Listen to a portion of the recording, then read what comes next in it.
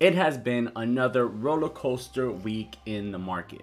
Monday was a dump fest as we dropped 11% here. And then on Tuesday, it pretty much continued down where we touched the lows of the week, which was around that $28,000 level. But on Tuesday, we did get this hammer candle here, which brought us back up and above $32,000 over the next 2 days. Then we saw 2 green days here with the options expiration contracts coming up. The max paying level for options expiration was around that $40,000 level, which is why we probably got that bounce up here. And then of course, once the options expiration expired, we got the drop, which we're watching right now. It's been around an 8% drop so far, back down to that $31,000 range. So now the question becomes, will we be seeing a bounce back up to the top of this range over the weekend, or could we be retesting these lows? Let's go ahead and take a look.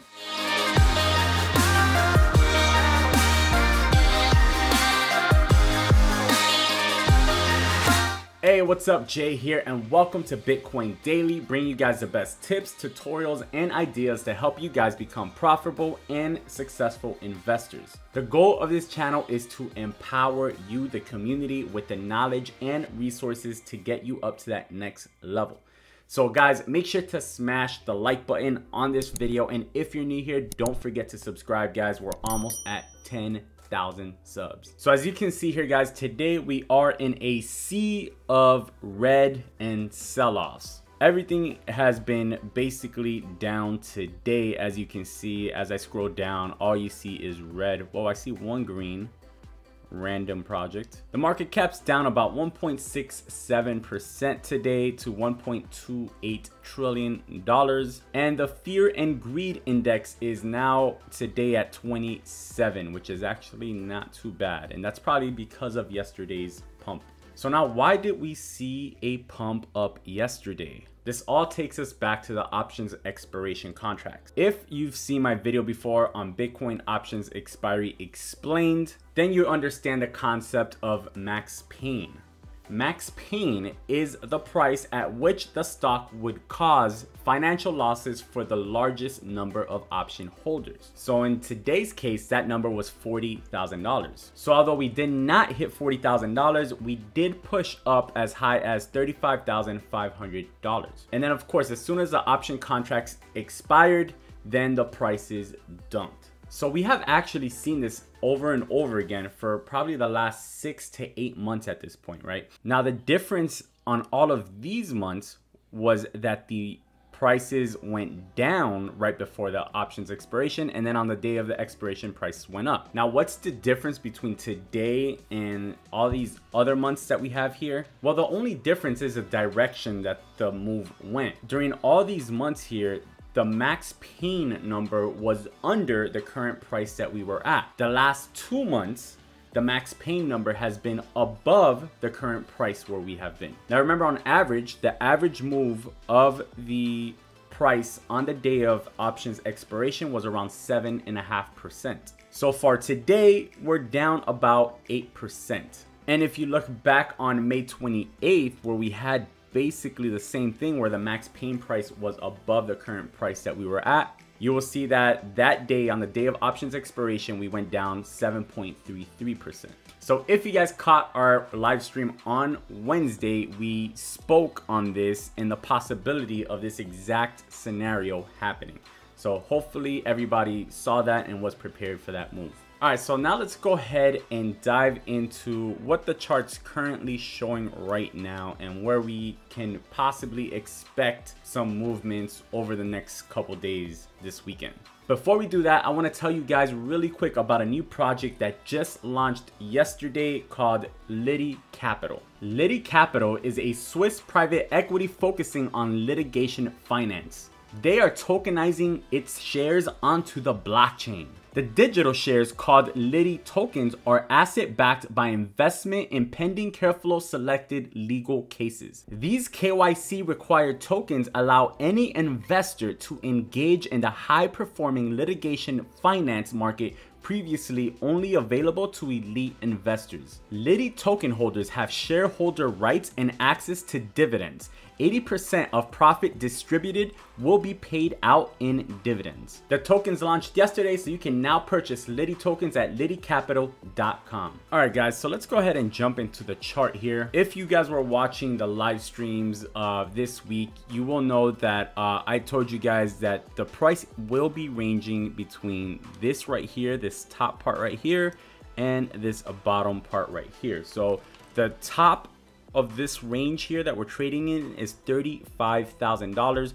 The bottom of the range is going to be right around that $28,000 mark. So you can see here that we tested that $35,000 range and got rejected on basically 3 separate days. We tested it on three separate days and we could not get above it. It's going to be a strong resistance, as I told you guys. You've seen how many times it's played as a support right here, very strong support. So now as it flips, it's going to be a very strong resistance here. So we have to be watching that level, because above that level and closing, remember, we have to close above 35,000. And that's going to kind of give us a confirmation that we're now onto this next range. This next level is what I like to call it. Now, however, for the downside here, 28,000 is still the downside here. 30,000 will be a minor support as well, because it is a big whole number. So people will be buying at 30,000. You know, 32 is another minor area as well, but the main areas that we're watching is 35K and 28K. Now remember that this 28K level is not just a random number. This is a 61.8% Fibonacci level, aka the golden ratio. So that's going to be, I'm expecting this to hold here, right? I don't expect the price to drop below here, but in the event that we do drop below here, then now we would leave this level that we're trading in, right? And we would enter what I like to call this final level here. So this final level, the range in that level is between $18,000 to $28,000. Now, if we were to fall below this Fibonacci level, I'm not gonna lie, guys, it would be tough to get back above it. That's why we need this level here to hold. The same way it's been a very strong support, it's going to be an even stronger resistance if we were to fall below it, and then we would have a lot of trouble getting above it. So that would leave us open to drop all the way down to possibly $18,000, which is the last time we went under this level. As you can see there, that's where that support was. You'll see right here that support was right on this yellow line, and that's right around that $17,000 to $18,000 range. So we definitely do not want to see Bitcoin lose this support. This is crucial. This is basically make or break here for the short term. Of course, if we were to fall below this, you know, we could just, it will be a free fall, and we just don't want to see that. So if we can hold here above 28, then we have the ability to get back above 35 and retest this range in here, this same level that we've been kind of trading within, right? Now, one interesting thing that has popped up today is the amount of open short contracts here. So open shorts have increased by 1,000% today, guys, all the way back up to the top here where we were a few days ago. So remember, on Monday, we were basically at highs not seen since June 24th of 2019, right? That was the last time we saw this amount of short positions open. And what happened with the price during that time, we had basically a big drop here of about 11%. Once we had that drop, then you'll see that basically all those short positions were closed, but now the short positions have opened again. Now remember what I told you guys though. In 2019, when we had this amount of short positions, we did have a run up in the price. If you look back here, you'll see that we had a run up of about 87% in the price when we were at the highs of open short positions there. But on Monday, when we had that amount of short positions, we had a drop of about 11%.